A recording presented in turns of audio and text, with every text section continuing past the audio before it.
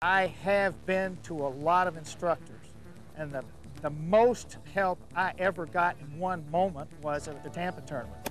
The last round, I'm 7 shots out of the lead. David was there with me on the practice team. It was the easiest thing in the world to use the gravity golf system. I hit the ball dead at the pin for 18 consecutive holes, putted for 18 birdies, made 10 of them, shot 61 and won the tournament. 100% because of what David had told me that day. I've known David ever since he played the tour, and I can remember down in Houston years ago that he was talking about gravity golf. One of the biggest things that we've talked about is the word tension. If you want to learn how to take complete tension out of your golf swing and hit it further, go see David Lee. Simple as that. Most people have never experienced what it feels like to hit the ball like Freddie Couples, because every swing they've ever made in their entire golf history has had tension in the downswing. They have a kill concept trying to come down and hit the ball. The reason that golf is complicated for people is that across the board, everybody learns to play the game wrong. They all start off flexing, trying to hit the ball. You have 2 options in hitting the golf ball. You can hit the golf ball with all of your weight, meaning every pound in your body can compress that ball, or you can hit it with just the weight of your arms. This is how 99.9% of all golfers hit the ball. When that mass falls on the golf ball, it creates a completely different tone when it compresses the ball. This is what David was looking for when he looked for the gravity swing. He could hear the difference in the striking of the ball from Trevino and Jack, but he couldn't see a difference in the swing. And the difference he was hearing was more mass hitting the golf ball, 200 pounds of mass. If you see an individual, like Noah for example, when he comes down, you can watch him frame for frame. His mass will move in every frame. There is no point where you're going to see the arms gaining on the mass rotation. I had an interesting conversation with Lee Trevino a couple of years ago, and he had been talking to one of the young guys that was on the long drive tour, and he said, Lee, I don't get it. They keep clocking me on the speed gun at 147 miles an hour. I keep getting outdriven by a kid that clocks 115. And my comment to Lee was, everyone's obsessed with club head speed. They need to be obsessed with connected foot-pounds at impact. The power in that swing is created through arc size, timing, mass, and tension relationships. So they learn how to move the thing, and all the power is created through those mechanisms rather than through the use of muscle. That's why if you watch some of the women that train under the gravity golf system, they have enormous distance in bodies that look like, you know, they couldn't hit it that far. Moving the golf ball simply becomes a function of timing and mass release. But see, you can create tremendous power on that ball without doing anything. I didn't invent the gravity golf swing. All I did basically was identify it and give it a name which I felt was appropriate, because gravity helps that golf swing work in 3 areas. Gravity returns the weight from the right foot to the front to the left foot right at the completion of the backswing. Gravity starts the arms down. Momentum and gravity carry you into the counterfalls, and a gentle rotation of the body slings the arms to the finish of the swing. Once you realize you can actually swing softer at the golf ball and have it go further, that's the amazing thing about it. You can actually have a slower moving club head and hit the ball further than a fast moving club head. There is a definite recipe to it, and if you understand what that recipe is, the thing will be a servant to you as long as you live. The miracle in the gravity system is the fact that we can force feed this swing into anybody at a very, very rapid pace. We know how the technical mechanism works. The swing mechanics are not a mystery. Trying to accelerate the process of feeding it into other individuals is a challenge.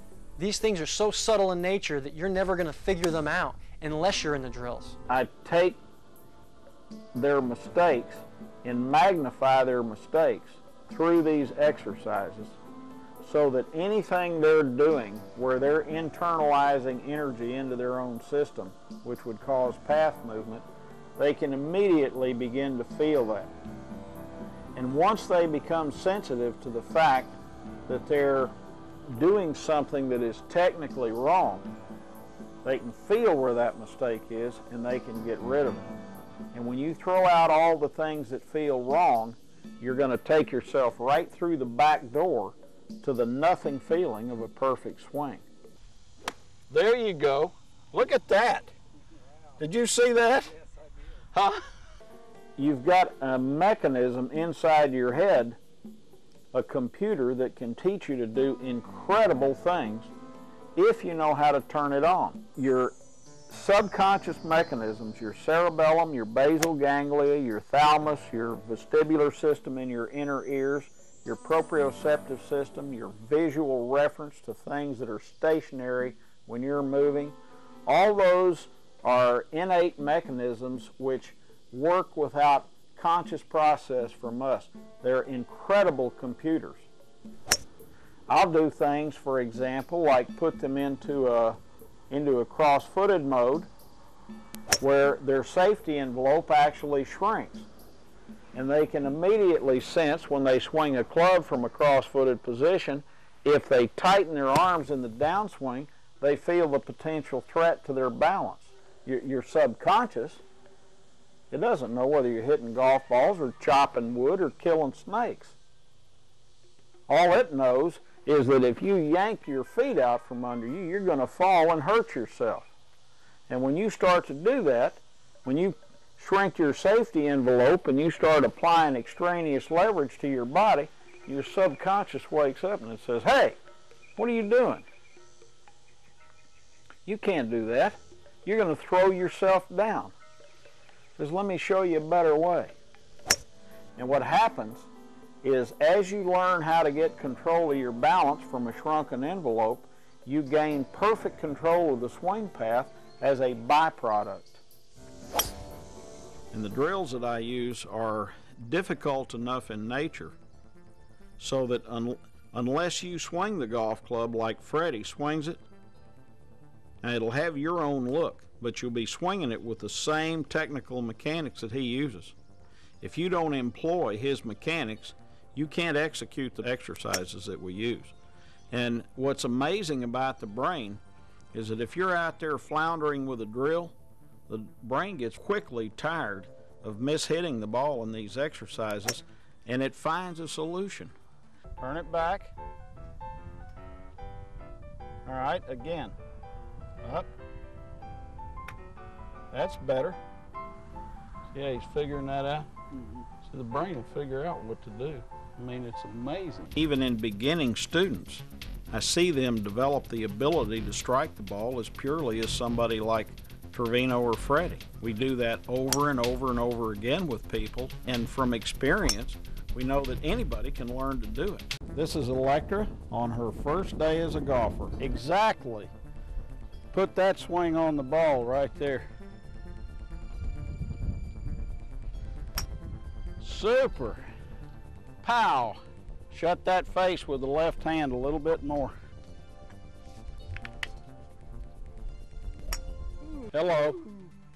Huh? All right. Deep turn, big rip. How's that? Huh? Here, you can come kiss me right there if you want to. I saw him take a football player that never touched a golf club ever in his life, and in 6 months he was a 4 handicap. You know, you just don't have a teacher like David Lee. If I was a young pro starting on tour, I would go to David Lee. He can take a virtual beginner, and in 6 months, it's evident she's tour material. And David used to tell me he could do that. I didn't believe it. I have seen it. I can't say enough about David Lee. He's the top of the top. David Lee might be the best teacher that ever lived.